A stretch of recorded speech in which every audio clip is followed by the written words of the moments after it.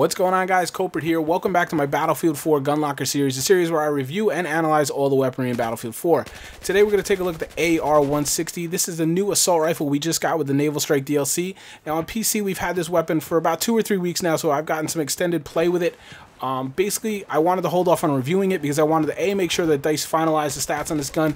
We know they like to tweak things before the maps, and as the maps come out, we saw that with the AWS, the new support weapon. And I want to take a look at the Synthic stats and look at the numbers and see how they correlate to my general opinion through usage of this weapon. The AR160 is based off of the ARX160 in real life. It's a modular assault rifle manufactured by Beretta. It was developed for the Italian Future Soldier program and was launched in 2008. So to take a look at the pros for this weapon, first of all, it's got the standard assault rifle damage model. It's also got a very respectable rate of fire at 700 rounds a minute.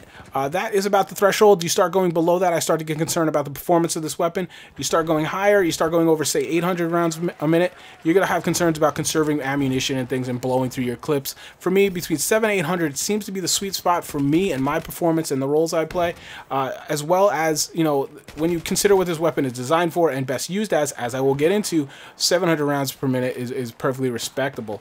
It has very good muzzle velocity at 650 meters a second. That's second only to the AUG A3. Again, when you consider the role that this weapon is designed for, that's very, very good.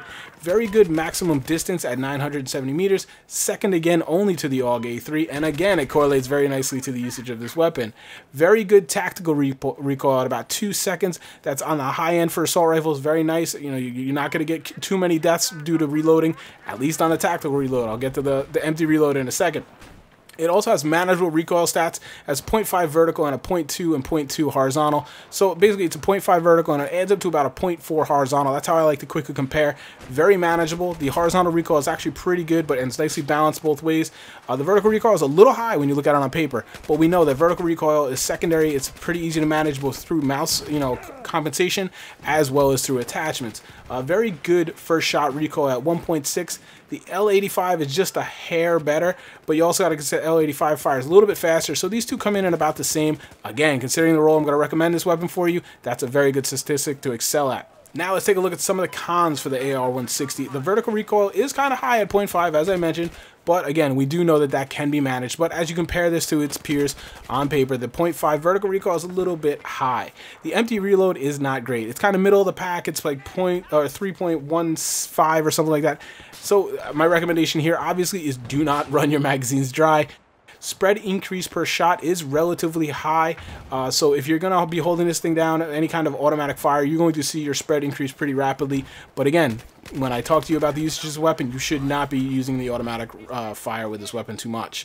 ADS on the move is not that great, but that's, again, kind of be expected for the role of this weapon. It's not a huge difference in game. Now, again, this is comparing the numbers on paper to other assault rifles. On paper, it's not that great. It's a little higher than the others, but again, as you get into the game, I don't really know that you feel these differences on certain statistics, but I do like to point it out in there just to kind of see where some of these weapons do differentiate from each other.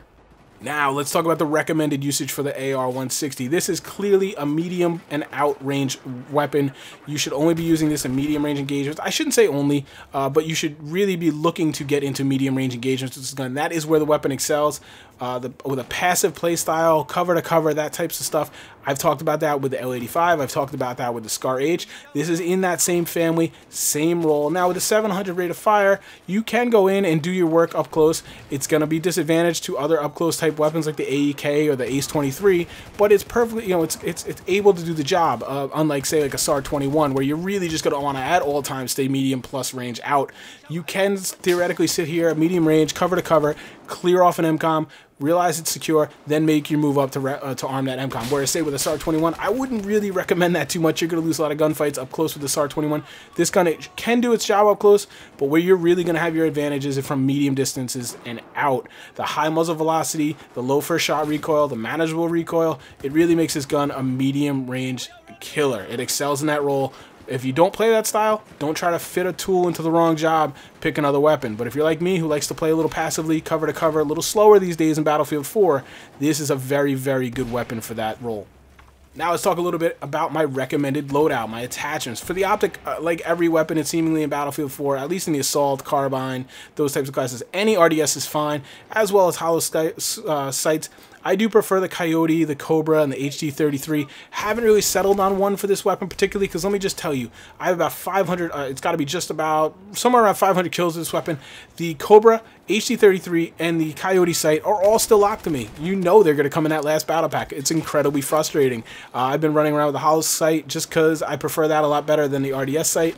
Both have very limited, you know, the lining around the optic. It's very frustrating. I'm looking forward to getting either the Cobra, the Coyote, or the HD33, but all of them kind of fill the same roles. You guys know that's, you know, similar drill with every weapon. For the barrel, and this is where things get a little interesting, I've been using the muzzle brake. I'm trying to bring down that vertical recoil. I told you the vertical recoil was a little bit higher. Some of you might be hesitating, saying, oh, but it kind of affects your spread. Well, with this weapon, you should not be using automatic fire, and where you see that detriment to the muzzle brake, where it kind of adds to your spread, that's really with automatic fire. And when you fire in longer bursts, you start to see that expansion. I don't recommend you use automatic fire with this weapon. You should be tap firing this weapon so that it mitigates some of that, you know, detriment to the muzzle brake and really helps you kind of with that vertical recoil. Suppressors will nerf the main strength of this weapon. Again, the muzzle velocity is like 650. That's very, very high. It's like number 2 or number 3. Again, it's only second to the AUG A3. You slap a suppressor on this, you kind of kill some of the personality of this weapon. You kill some of the, you know, the positive, you know, really where this gun excels. So I wouldn't recommend that. If you really want to use a suppressor, I would probably choose another gun. Flash hider, of course, never hurts. If you're unsure of anything, throw a flash hider on it, use this gun for a while, and kind of use your attachments further based on your situation and your engagements. Underbarrel, again, is where it gets a little interesting. I've been using the angled foregrip to bring down that first shot recoil even more. Now, I told you the first shot recoil was very good. It's kind of only second to the L85, which is just a hair better, so it's not fully necessary. But when you look at the other kind of choices, I go with the angle grip just to enhance that again, based on the role I'm using this weapon. Let's take a look at the ergo grip. If you strafe a lot, this could be okay, but again, this weapon is going to be more used for stationary, medium engagements. You want to be standing still, firing. This way you ensure you get the best statistics out of this weapon, you get the best performance out of this weapon. So an ergo grip isn't really going to help you. Sure, it may help you as you kind of, like I said, you clear an area for medium range, then you move up to arm that MCOM. But I don't really like to kind of outfit my weapons based on their weaknesses. I like to kind of enhance their, you know, their potential as medium range kind of killers, especially given my playstyle. Again, stubby vertical. This is something you guys might have thought, you know, lowering that bloom. Again, you really only get the benefits of the stubby grip when you're firing automatic fire. So there's not a lot to benefit from this because, again, I'm recommending you use tap fire. You should be tap firing this gun and compensating through your mouse and through the muzzle brake, through the angled foregrip for the vertical recoil, and that's going to make this thing really a headshot machine and really, really super accurate. Accessory, again, is kind of open to you. You're not really going to hurt yourself too much as far as the gun goes. Magnifier seems like an obvious option here. Again, extending your range out even further. This thing has a very nice max range. It is capable of hitting people at long ranges, as you'll see in some of the footage. Magnifier is a good choice here. Sometimes I don't like it. It gets in the way. Even when it's flipped out of the side, it just kind of blocks some of your peripheral. That's a personal opinion there. It's up to you guys. Laser sight, if you're very good about turning it on and off, you can always throw this on. I'm not very good at that. I always forget one way or the other. Sure, it could help you as you assault that MCOM like I've talked about, but again, that's kind of, you know, at the danger of leaving it on and you're medium long range and you're giving away your position. Make that judgment based on your own, you know, abilities and your play style. To summarize this weapon's a very good weapon. It particularly fits my playstyle very well. It's kind of a jack of all trades of that medium range weapon. Now, we talked about the Scar H, heavy hitter, really fast time to kill. Got a limited magazine for those close engagements. SAR 21, very limited. I don't really care for that weapon very much. Again, it's a longer range weapon. L85, a little too high of a fire rate. I know they've nerfed that back down now, but, you know, kind of chews up ammunition a little bit for me. It has some different performance issues. AUG A3, again, it's got a lot of really good assets to it, but it's got some flaws. This one seems to kind of be a jack of all trades, master of none in that medium range category. I really enjoy it.